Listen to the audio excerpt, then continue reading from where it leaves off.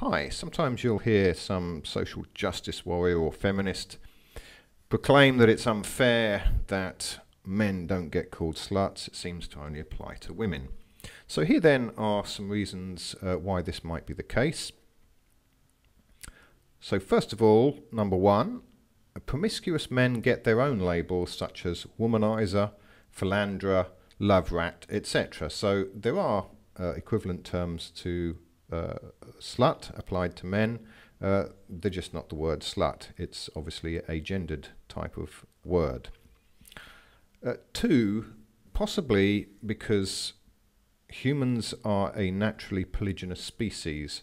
So men have a larger and stronger body build, which indicates male-male competition for female mates, which indicates an imbalance in the supply of females to males. So there's some men that get more mates than other men, and apart from the sexual dimorphism, that is the difference in the body size, there's also that humans have a sort of relatively smaller testicles, and this is kind of similar to or indicative of the condition we see in gorillas, where gorillas have these sort of harems. So one male gorilla, the alpha male, he will have numerous female mates. So in a way, being a slut is a sort of a natural thing for men.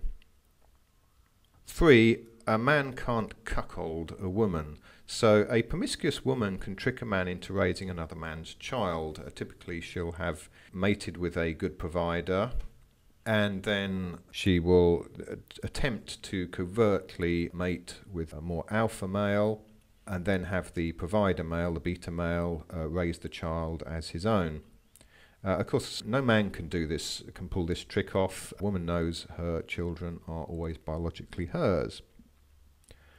Number four, there's a huge difference in the sex ratio, which means basically that there's a very high supply of available men to sexually available women. Most women are beyond, presently anyway, are beyond reproductive age. They're not particularly sexually attractive to men. Women only are sexually receptive for a few days of the month. Women are much more likely to select mates on the basis of status. They want alpha males, whereas men are much less interested in social status. They will mate down. Women tend to mate up, and men will mate down. So consequently, as well, only a few alpha males get to do a lot of the sleeping around, whereas any woman can easily sleep around.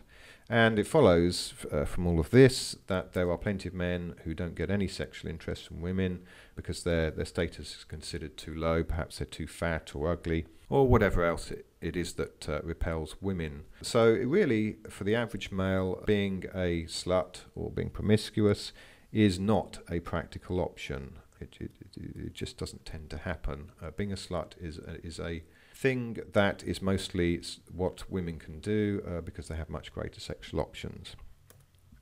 5, promiscuous women tend to be emotionally damaged. It's the case that women who sleep around tend to come from father-absent households. And women that come from father-absent households are 92% more likely to divorce than daughters of two-parent families. They're more likely to become teenage mums, they're more likely to use drugs, they're less empathic and less comfortable with men. They can easily be taken in by men who promise a lot but deliver little. They're more likely to get pregnant to keep a man, they're more likely to search for a love high to fill the void of the absent father, and they're more likely to have children with multiple men. So there's a whole lot of other negatives associated with female promiscuity, and essentially sluts are damaged goods emotionally. Number 6, slut shaming is really more of a woman thing than a man thing. So historically, promiscuous women threatened the security of marriages, and therefore the provisioning of male to female. And when promiscuous women had illegitimate children by married men, then the inheritance was divided, damaging the interests of any of the legitimate children. But of course, with the decline of marriage and the option of women working or receiving welfare, this is less of an issue, but still, it's still there, and I guess therefore slut shaming will also continue to be a thing that women do, because they feel that their security is challenged. Finally, there's a sort of difference in the way we shame men over the way we shame women, because of perhaps all of the above and various other issues. For example, women don't get called bastards. That's a thing that is directed at men only. Men also get called sissies and other similar things, wet, and so on and so forth, to indicate that they're weak as males and either damaged goods or pathetic, and so on and so forth. So there's other kinds of disparities in how we shame gender culturally. So in conclusion, there are differences in our social views of promiscuity in men and women that reflect asymmetrical biological and social conditions. Thanks for listening, and I hope you found that informative. Please do subscribe if you'd like to hear more programs like this. Thank you.